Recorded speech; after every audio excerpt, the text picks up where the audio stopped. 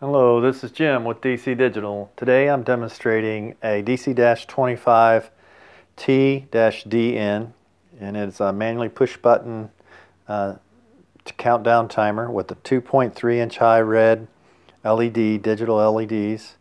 Good to be viewed into a classroom type setting or a conference room or a large office. It can be mounted on a desktop or tabletop. We can include rubber feet with it. Or it can be mounted on a electrical box, a 4-square electrical box, or a handy box, 2x4. There's teardrop knockouts for that type of mounting. And it comes with a 120 volt 6-foot cord, 3-prong. And to run it and control it, there are 5 set switches on top, or 5 push button tactile switches on top and lay into the enclosure.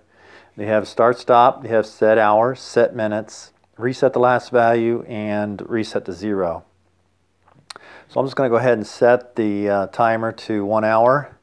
So to set it, I had to hit it twice. Okay, start the set, it just starts going on its own to get to the right hour. Hit it again when you get to the hour that you need. So I'm going to hit start.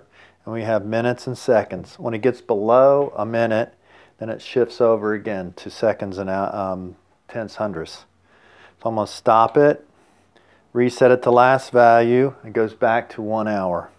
I want to set it for minutes this time, so I want to just zero out the set time that was in previously. I'm going to push 1 minute, so I'm hitting it twice real quick. Go ahead and set it for a minute. As you can see, it's shifted over to seconds and tenths, hundredths. Again, this is Jim with DC Digital, and it's a DC-25T-DN. Thank you.